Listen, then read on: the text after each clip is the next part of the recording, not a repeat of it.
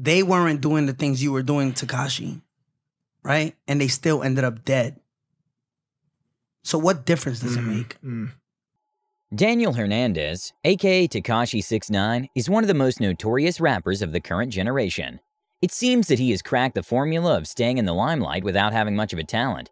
He was the rapper that no big rapper would have felt threatened by lyrically, so he decided to start the fights with them by dissing them first on social media platforms. That way, when they'll retaliate, it would give him enough content to write lyrics. 6ix9ine is the rapper that clearly doesn't have any boundaries, and this is why he isn't exactly on the good side of any rap group. In this video, we'll talk about what it is that Tekashi does that makes other rappers a bit scared of him. Before we get started, make sure to leave a like and comment on this video. Also, if you'd like to join this month's giveaway of a brand new iPhone 12, then all you have to do is subscribe to the channel and watch this video until the end to find and comment the hidden message. Good luck! Obnoxious personality. One look at Tekashi and you can guess he doesn't like being subtle. From his face tattoos to his rainbow-colored hair, everything screams an in-your-face mindset. Rappers usually have an intimidating personality that's almost a prerequisite for this job. But even then, the biggest rappers didn't have to try this hard with their appearance. As much as he wants people to be scared of him, his antics just make it impossible. The crowd in Minnesota got so agitated by him that they started throwing bottles at him while he was performing.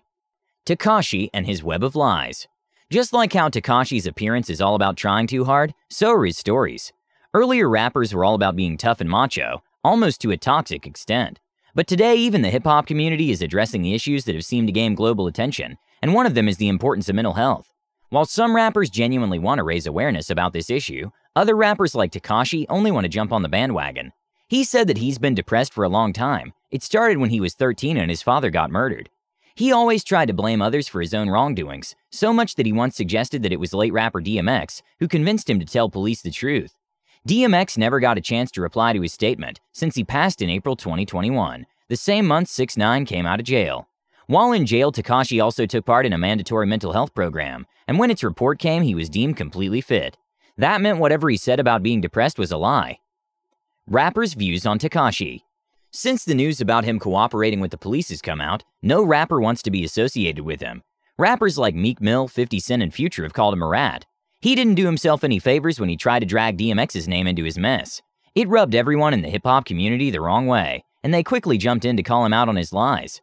But due to his deal with the police, many rappers don't want to be his enemies either. 6ix9ine has been an insider for a long time, and he must have dirt on everyone, since they belong to the same industry. He also uses these things in his songs and lyrics, have been used often to put rappers behind bars. Reputation as a snitch. In 2018, Tekashi was arrested by the NYPD for his involvement in criminal activities that were done by the 9 Trey Gangsta Blood gang members. His charges included racketeering, illegal firearm possession, and drugs distribution. The list of his crimes were enough to put him behind bars for life. Despite showcasing a hard exterior, Daniel didn't even try to defend himself and pleaded guilty to get the lesser sentence. The law officers knew that Tekashi wasn't the main mastermind behind the gang. He was a member of no significance. Locking him up wouldn't have given them much benefit. They decided to give him a deal of cooperating with the prosecutors about telling them everything that happens in the gang and also testify against his fellow gang members.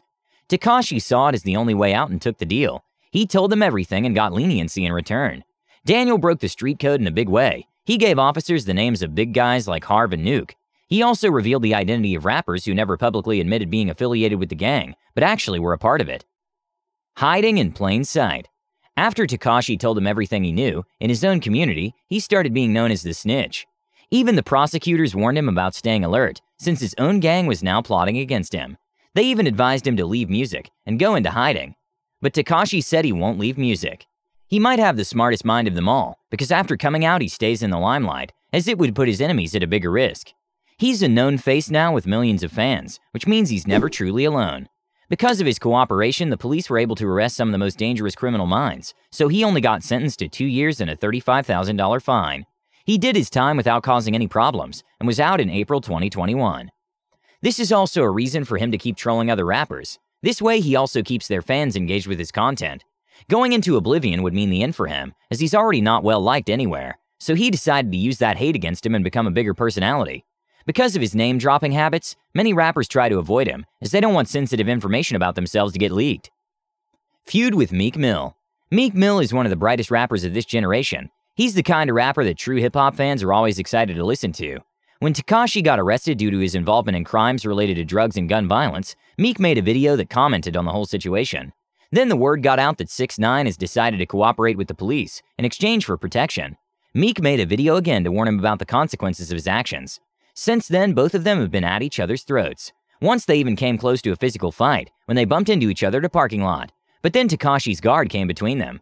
After this, both made videos trolling each other and even released diss tracks. And with this, we've come to the very end of this video. Tell us in the comments below which rapper should we talk about next. Let us know your thoughts on the whole video below. Also, don't forget to leave a like on this video, and if you're new to this channel, make sure to hit that subscribe button for all future content. Thanks for watching, until next time.